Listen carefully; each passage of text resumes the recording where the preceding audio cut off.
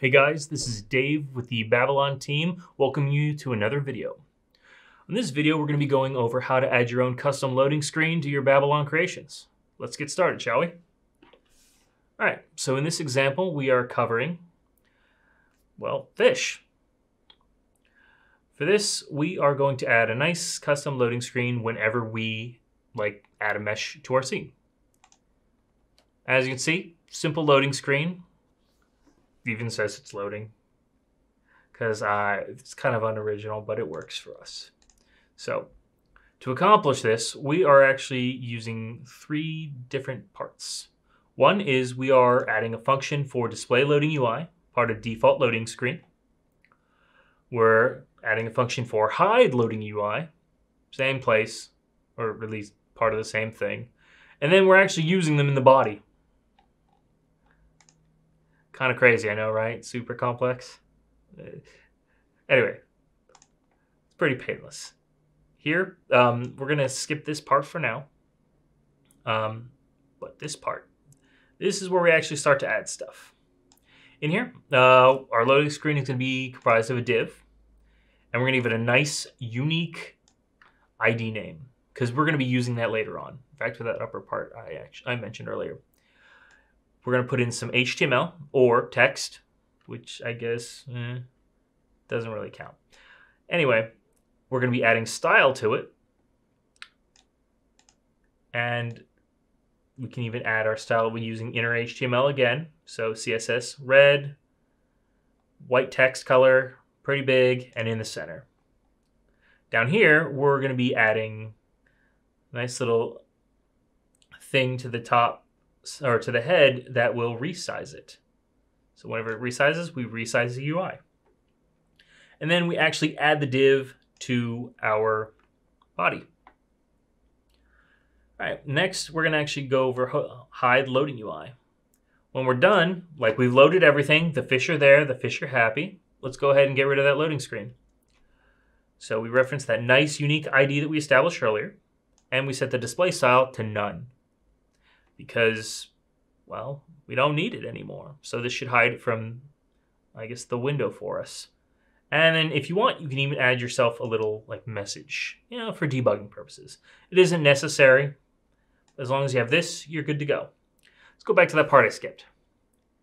Let's say you have something that will load things in a frame. So you're not actually refreshing the window or hitting F5, any of that kind of stuff. You already have created this div, this nice uniquely ID'd div.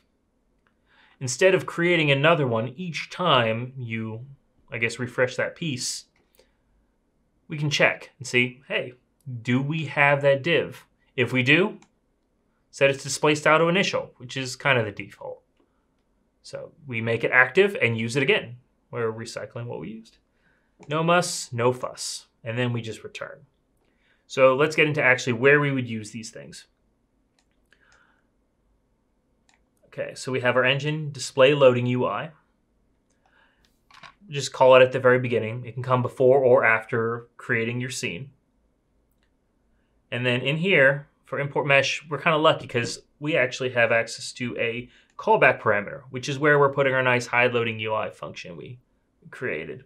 So when it's done loading it, it'll get rid of the loading screen for us. Pretty easy. So if you want, every time you add a mesh, you can use this to add a loading screen. So if you're creating something that would require that, it's pretty cool. But I'm guessing that not all of you are going to want to do that for each little mesh that you bring in. Maybe you want to load your whole scene and then get rid of the loading UI, like in a game or something. So let's look at this second example. With this very bland looking, thing I created. It's just a bunch of spheres. Kind of looks like one of those blow up things that you lay on in a pool, like a floating device, or like a really lame couch cushion. Anyway, a lot of our code is going to be the same. So I'm going to just point out the differences here. And that is in this one, inner HTML. We're actually going to be loading an image. Nice little GIF. So if you want to create something nice for your code, well, that's what you can do. You can do a lot of stuff. It actually gets pretty, it can get pretty complex if you want it to be. feel free, follow your dreams. Anyway, so we actually changed the color a bit and removed some stuff.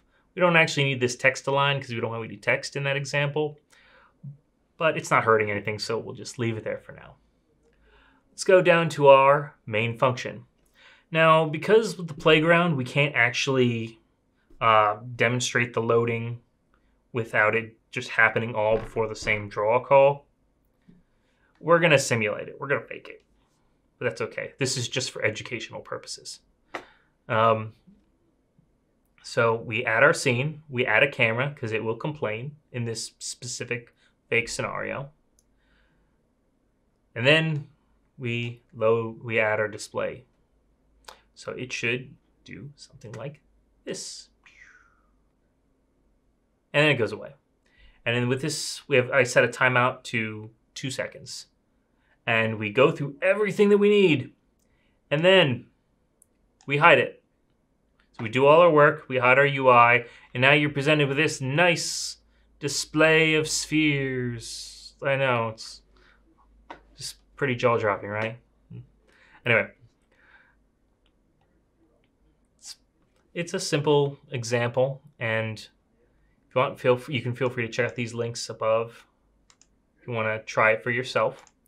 And I'm actually going to be linking in the description below the page that'll show you not only how to add your own custom loading screens if you want a little more information, but also ways that you can incorporate your own, progress bars. But I think that should cover everything you need to get started. So thanks for joining us today for this video, and you all have a wonderful day. Take it easy.